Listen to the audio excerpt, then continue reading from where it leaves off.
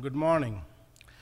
I'm actually honored and humbled to be here and to be included among the list of speakers who have delivered this lecture before me. I would like to thank the EPD for giving us a tremendous platform to project and disseminate the results of our work to the professional community. I'd also like to thank TMS for providing us with a community that has absolutely no shortage of mentors, role models, and colleagues and peers who are of the highest caliber. They have been an inspiration for me, they have challenged me, and they have driven me to work and to try to push the boundaries of our field. So today I'm going to talk about the solid oxide green technology for metals production. We have been actually working on this technology for the last 10 years, and the folks who have contributed in terms of students, postdoctoral fellows, and collaborators are all listed over here. And I have also acknowledged the federal sponsors who have sponsored this program in the last 10 years. So if initially here is an outline. So first I'm going to start with the need and describe the process and its applicability. I'm going to show how the process is used for magnesium production, silicon production, aluminum production. I'll describe the process science. And then I will list the different types of metals that have actually been produced using this process. At the end, I'm going to summarize and try to demonstrate the universality of the process for producing metals from their respective oxides. So this process is actually best used for producing energy-intensive metals. What exactly do I mean by energy-intensive metals? These metals are less electronegative, which means that they form very stable compounds, and it is very difficult to reduce or to dissociate these metals from the compounds. And it needs large amounts of energy and has a lot of detrimental environmental impact. So here are some of the applications that these metals have. And to start, we have the light metals, magnesium and aluminum.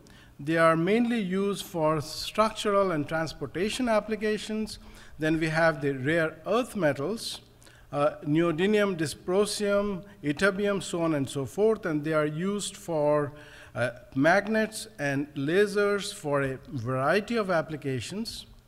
We have semiconductors that are mostly used for electronic applications, and then we have specialty metals like titanium and tantalum that are used for high strength and for corrosive resistance. And the applications go actually all the way for all these metals, from automotive, aerospace, information technology, defense, mass transit, energy, and medical devices. Now, if we look at the state-of-the-art metals production flowchart and look at the value chain going from ores to finished products, the most energy-intensive step is the reduction of the metal oxide to metal. And there are different ways one can accomplish this. One is carbothermic, which means that one would use carbon to reduce the metal oxide, or one could use another metal that is less electronegative to reduce the metal oxide, or one can convert the oxide to a halide and then electrolyze the halide or use a less electronegative metal to reduce.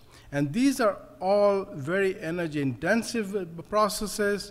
They involve multiple unit operations like raw material preparation, smelting, refining, and because of that, it has high capital and operating cost, and at the same time, they all generate large amounts of greenhouse gas emissions, hazardous emissions that include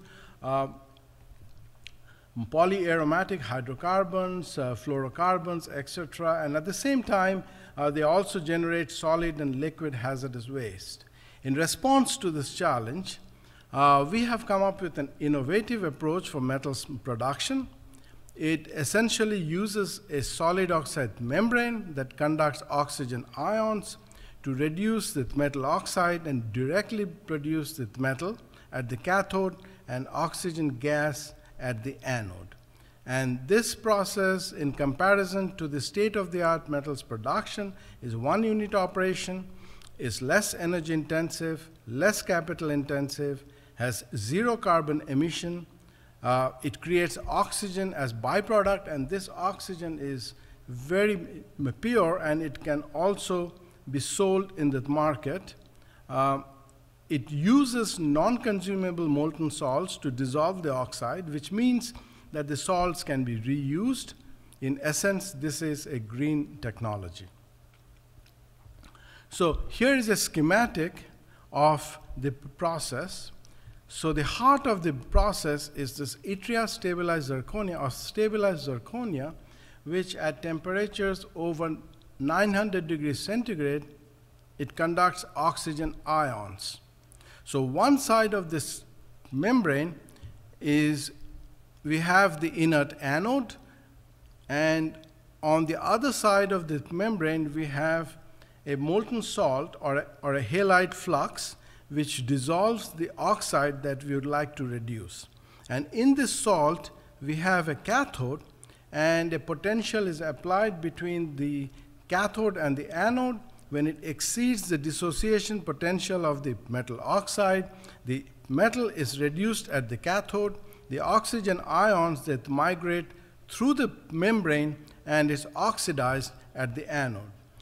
There are two key innovations. One is the inert anode assembly, and I'm going to be talking about that, and that is actually universal, which means that it can be used for any metal oxide reduction. The molten flux, it is actually specific to the oxide being reduced, and we have some requirements for this flux. Now, before we get to this innovation, what I would like to do is show you a process animation that would describe the process in an animation. So here we have the membrane. It is one enclosed yttria stabilized zirconia tube, and on the other side of the membrane we have the molten flux in which the oxide is dissolved, and inside the tube we have a thin film of molten silver. And at these temperatures, silver oxide is not stable, so it does not oxidize, and so the oxygen that is oxidized evolves as a gas. For example, when we apply a potential excuse me, which is greater than the reduction potential of the oxide, the metal gets reduced at the cathode, and the oxygen ions that migrate through the membrane and they get oxidized in the silver. So the oxygen that is oxidized actually comes out as oxygen gas. The innovation here is a current collector as well, and in the current collector you have a contact which makes the contact with the silver, and this contact is strontium doped lanthanum manganite, which is electronic in an oxygen environment, so it can conduct the electrons. And connecting this strontium doped lanthanum manganite electronic oxide is an Inconel tube, which is much higher in electrical conductivity, and joining these two is a pool of liquid silver. Now this electronic oxide, the strontium doped lanthanum manganite, is positioned with an aluminum paste, and the whole fixture, that is the liquid silver and the inconel, is encased in an alumina tube. So although the inconel is oxidation resistant, but obviously in pure oxygen is going to oxide, so it's going to oxidize, and therefore to protect the oxidation we have the alumina tube. So this is the inert anode. So I'm going to go back, and now I'm going to talk about the engineering the molten flux. So what the requirements of the flux is that it needs to have low electronic conductivity, as low as possible, high ionic conductivity to lower the ohmic resistance. It should be greater than 2 to 3 Siemens per centimeter. It should have reasonable oxide solubility to lower the mass transfer polarization, and also to lower mass transfer polarization. It should have low viscosity, less than 0.1 pascals per second. It must have low volatility because we don't want to change the composition of the flux. The volatility should be less than 1 microgram per centimeter square per second. And the most important is that the flux has to be stable with the zirconia membrane. One criteria for engineering the stability of the flux is to make sure that the optical basicity of the flux that is used matches with the zirconia, and that is a good starting point for the stability of the membrane, designing the stability of the membrane. So here is the process for magnesium production. We have a steel container which contains the flux, and the steel container actually acts as a cathode. We have the anode, which is in the form of a tube, and you have the liquid silver here, and the inert anode current collector here. The magnesium oxide is dissolved in the flux here, and a potential is applied between the cathode, which is the steel crucible, and the anode. When it exceeds the dissociation potential of magnesium oxide, magnesium gets reduced at the cathode and oxygen bubbles out of the anode. We do this electrolysis at around 1150 degrees centigrade, so the magnesium that comes out is in the vapor form. And that magnesium actually goes through this exit, and here I've shown that the exit leads to a condenser where we can condense that magnesium. Depending on the temperature gradient in the condenser, we can either collect the magnesium as a liquid that can be cast, or we can collect it as solid granules.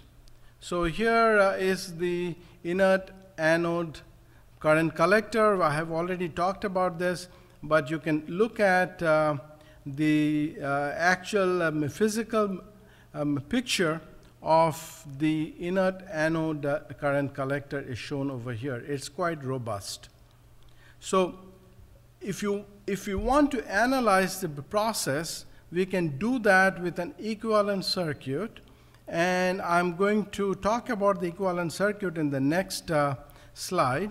So here I have the same equivalent circuit, and for example, in this system, the steel crucible, if you have some iron oxide, it will dissolve in the flux, and iron oxide, and iron is more electronegative than magnesium, so as we are increasing the applied potential between the cathode and the anode, the first oxide to reduce is going to be the iron oxide, which is shown over here.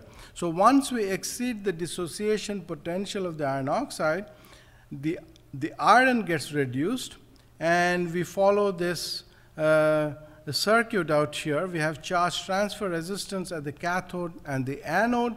Then we have mass transfer resistance at the cathode, which involves migration of the iron ions. And we also have resistance associated with oxygen evolution at the anode. Then we have the ionic resistance in the flux, the ionic resistance in the membrane. Then we have the resistance associated with the current collector, and the leads. So these four, the leads, the current collector, the membrane, and the flux, they're all ohmic. And I'm going to show you that initially, as we apply a potential sweep, we are dissociating the iron oxide, which is shown by this blue curve out here. And so what we would end up doing is apply a potential which is slightly greater than the dissociation potential of the iron oxide. That way we can clean the flux of all the iron oxide. So once all the iron oxide is reduced or removed from the flux, we can then increase the potential, and we can see that the next oxide that gets reduced is magnesium oxide, which is shown by the red trace out here. So we are applying a potential, we are measuring the current, and this is the dissociation potential associated with the magnesium oxide. So here is the Nernst potential of the magnesium oxide, the charge transfer resistance associated with the cathode and the anode. Here you have mass transfer associated with the cathode, which is mass transfer resistance associated with the migration of the magnesium ions to the cathode. And then we have also the resistance associated with oxygen nucleation and evolution at the anode. We have ionic resistance in the flux, in the zirconia, and again the current collector and the leads and the contacts. So what we can do is we can now look at how we can analyze all these potential drops. And that can be done with this equation where all the potential drops across each one of these resistance elements are shown over here. So this is the Nernst potential associated with the dissociation of magnesium. The ohmic potential drop is associated with the ionic resistance of the flux, the membrane, the current collector, and the external resistance. And this can be measured with the impedance spectroscopy. And this is associated with the charge transfer resistance that is taking place at the anode and the cathode. So this is the polarization resistance, which is written in terms of the exchange current density. And the exchange current density is simply a function of the catalytic activity of the electrodes.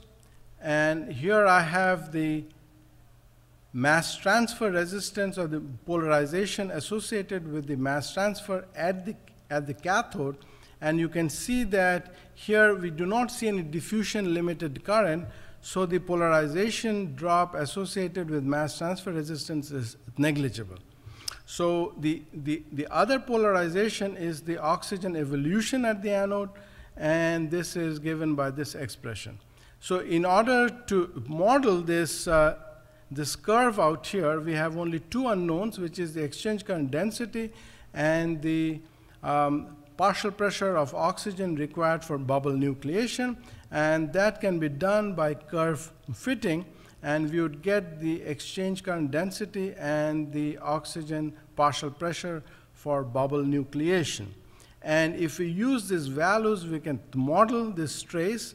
So I have flipped the axis out here. I have the applied potential now in the y-axis, and along the x-axis, I have the net current.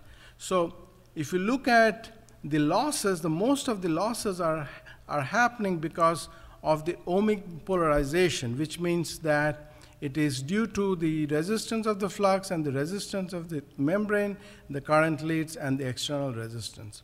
We do have some charge transfer polarization associated with the cathode, and that is shown over here. So one can actually model this process. Now, once the magnesium starts to evolve, what happens is that the magnesium gas, it starts to dissolve in the flux. Although the solubility of magnesium in the flux is only around 0.1 or 0.2 atom percent, but it gives rise to an electronic conductivity in the flux. when you have an electronic conductivity in the flux, or the electronic resistance in the flux starts to decrease, the potential drop across this segment decreases, and the potential drop across the zirconia starts to increase. And when this potential drop across the zirconia increases and exceeds the dissociation potential of the membrane begins to dissociate. So one has to really look at the solubility of magnesium in the flux and how one can mitigate this electronic conductivity. So here what I've done is I've used the same equivalent circuit, and I have shown that one can actually measure the electronic resistance of the flux by monitoring the transference number in the flux, the electronic transference number in the flux. And as the magnesium is produced, the electronic transference number, as indicated by this red dots out here, the electronic transfer number you can see is increasing until at some point it becomes stable, which only indicates that the magnesium that is evolving as a gas, a small portion of it is dissolving in the flux, which is giving rise to electronic conductivity. And you can see when that happens, the efficiency decreases, because under these conditions, the zirconia also has electronic conductivity. And so there is a leakage current, which results in the efficiency dropping as the electronic transference number increases. So as the electronic transfer number increases, the efficiency, as shown by here, it seems to decrease. Okay. So we can analyze this. So what we'll do is we are going to use this loop out here, and the loop out here going through the zirconia, the electronic resistance in the zirconia, which is shown over here. So we know from the modeling exercise, we know the charge transfer resistance, the ionic resistance. In fact, we know the ohmic resistance and the charge transfer resistance.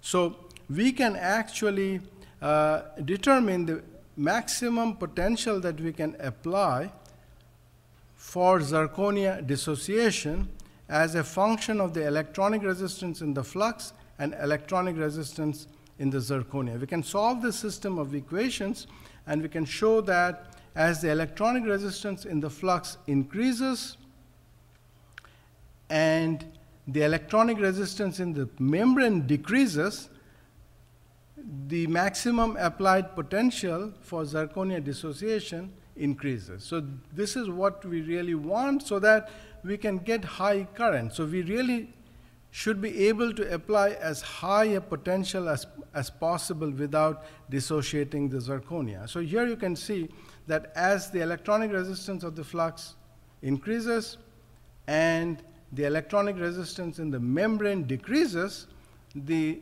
ionic current increases, which is a measure of the magnesium production rate, and it is possible because the maximum applied potential increases. So in effect, what we really need is a high electronic resistance in the flux and a low electronic resistance in the zirconia membrane.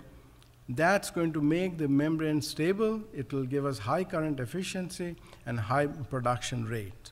So how can we do this? So one way we could reduce the solubility of magnesium in the flux is by performing this reduction at lower pressures. And the other approach is, as we do the electrolysis, you can see here that the magnesium is coming out as a gas, but a small portion is going into solution. So what one could do is, here I have shown that if you stop the electrolysis, so if you break the circuit, and if you short circuit the anode and the cathode, such that this anode then functions as the cathode, and the electrode in the flux functions as an anode, the oxygen gets reduced, and the magnesium that is soluble in the flux gets oxidized. and that creates an electron blocking layer which increases the electronic resistance of the flux.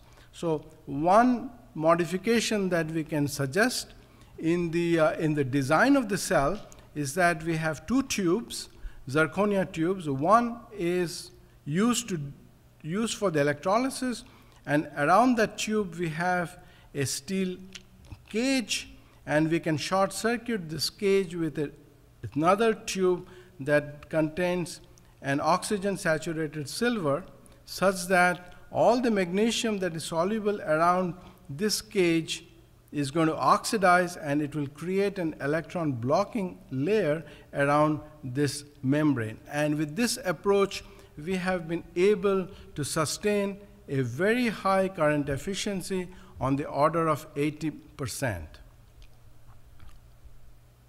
Okay, so now if you look at the electrolytic current, as the magnesium oxide concentration decreases, the electrolytic current decreases.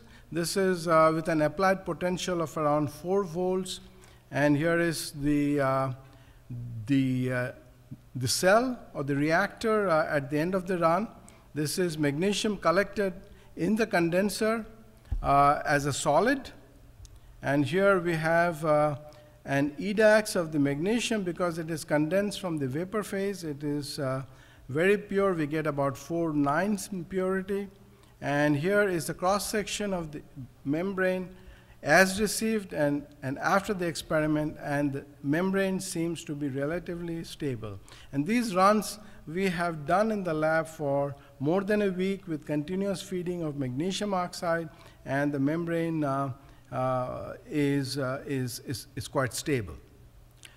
So here is a scale-up design proposed by Infinium, and of the magnesium solid oxide membrane process. So here is the zirconia membranes that you see. It contains the anode, and here is the cathode. So the magnesium that comes out as a vapor in the vapor phase upon reduction goes into the condenser where it is condensed.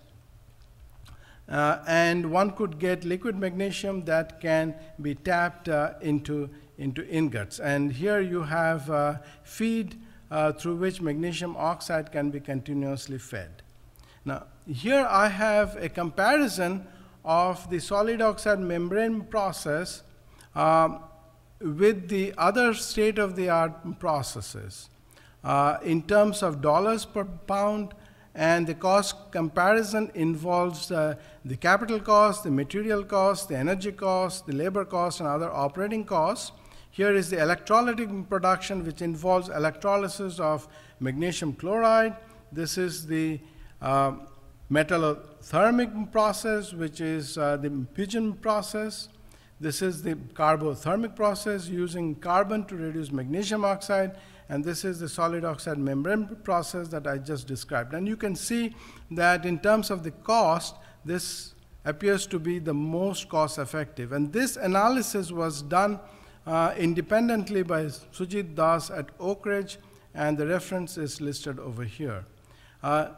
Similar benefits can be seen in the environmental front. If you look at the CO2 evolution, the chlorine evolution, the sulfur dioxide, and the energy consumption, the gray area, it corresponds to the metallothermic process. The pink, it corresponds to the electrolysis, and the yellow, the solid oxide membrane process. So you can see that the CO2 generation, the chlorine, and the sulfur dioxide and energy consumption are significantly lower for the solid oxide membrane process. So now switching gears, I'm going to describe briefly on the silicon production process using the solid oxide membrane. Here, instead of having the metal reduced as a vapor phase, the metal is reduced in a liquid tin cathode. So here I have the same anode, the yttria stabilized zirconia with the inert silver and the current collector. And as far as the cathode is concerned, we have liquid tin here, and we have a bubbling tube and a secondary cathode to remove the impurities. So you can see out here that as we apply a potential sweep between the cathode and the anode, when it exceeds the dissociation potential of the silicon oxide, silicon gets reduced, and when the silicon gets reduced, it goes into solution in the tin, and the oxygen comes out as a gas. So here is an electrolytic trace of the current, and the way the process works is that once the silicon starts to go into solution, if you look at the phase diagram of silicon and tin, at temperatures over, say, around 1350, you can dissolve about 95 atom% silicon in the tin. So a lot of silicon can be dissolved into the tin, and if you cool it by, say, 200 degrees, if you control the rate of cooling, you can avoid constitutional supercooling, and you can cast the silicon as an ingot by directionally solidifying out of the tin. And here I have shown you some of the silicon crystals that we have made. So that depends on the rate at which you cool the silicon tin alloy. So one can get directionally solidified silicon ingot, or one can get silicon chips of different sizes. So here is the EDAX analysis of the silicon. So we are in the process of analyzing the silicon for impurity. The advantage of this process is that, okay, I'm going to talk about the impurity in the next slide. So the advantage of the process is that we can purify the silicon in two different ways. One is by having a secondary cathode that is going to reduce the more electronegative cations like iron, titanium, phosphorus, and the boron that we have. Because we have a fluoride flux, the boron will actually evolve as boron fluoride and is going to leave the melt. And if you don't exceed the dissociation potential of the alumina and calcia, they are going to stay in the flux while we reduce the silicon. So we can actually get relatively pure silicon into the tin, make the silicon tin alloy, but when we are solidifying the silicon out of the tin, the impurities will get further partition between the silicon and the tin. And you can see that the impurities will generally, if you look at the partition coefficients, they are less than a fraction. So most of the impurities are going to stay in the silicon tin alloy, and the silicon that we get is relatively pure. So this is an ongoing project, and we are trying to get purities that are better than the solar grade silicon. So here is the membrane, which is after a run for 27 hours. You can see the cross section below the flux. It is shown over here. And if you look at the cross section, here is the yttria stabilized zirconia membrane, and here is a flux. Here is a magnified image. And you can see that the membrane is relatively stable. And if you can look at the oxygen and the yttrium content, and they appear to be relatively uniform, indicating that there is no diffusion out of the membrane. And also the fluorine is mostly in the flux, and there is no diffusion of fluorine into the membrane. So the membrane holds up to the flux that was designed. So one could also think of using liquid aluminum as a cathode, and one could then use a lower temperature for the reduction. One could do the reduction at 900, and the silicon is going to go into solution in the liquid aluminum. And the different products that can form in the aluminum can be analyzed out here. So the purification can be similarly done as I have described for the silicon. So here are some of the advantages of the process. Now if I compare with the state-of-the-art process for silicon, so you start with raw sand, you have a carbothermic reduction process that produces the metallurgical grade silicon, and then it is upgraded by chlorination, distillation, then thermal decomposition. So all these are very complex multi-step process, and that adds to the cost. The solid oxide membrane process directly produces silicon from silica, and if you are able to sell the oxygen that is produced as a valuable byproduct, then you can further get a cost advantage. So this, the cost out here that I have listed is a moving target. So the thing to really look at is the difference in the cost. It's really an order of magnitude difference compared to the existing state of the art if you're able to scale up this process. So with the next one on the list is aluminum. The aluminum here, the flux that we are using is shown over here. Here we are collecting the aluminum as a liquid because the aluminum that is reduced is lighter than the flux and it floats up. So we have the flux here, we have the anode, we have a reference cathode, or we could have a secondary cathode out here, and this is the primary cathode, and this is an expanded view of the cathode, and you can see that to prevent the aluminum from shorting between the cathode and the anode, we have an aluminous sleeve which is dielectric. At the same time, it serves as an alumina source that it feeds into the flux, and once we can reduce the aluminum directly into the liquid aluminum cathode, and the contact is the titanium diboride. And here you can see the potential sweep, and it shows the dissociation potential for aluminum oxide. The aluminum that we have been able to produce to date is over 99% pure. So this is an ongoing work. So here I have listed the different metals that we have produced using the solid oxide membrane electrolysis.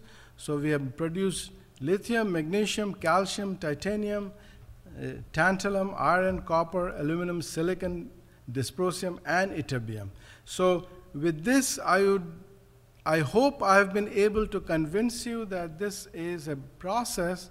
The solid oxide membrane-based electrolytic process is a green technology that can reduce any metal oxide to produce the metal at the cathode and pure oxygen gas at the anode. Thank you.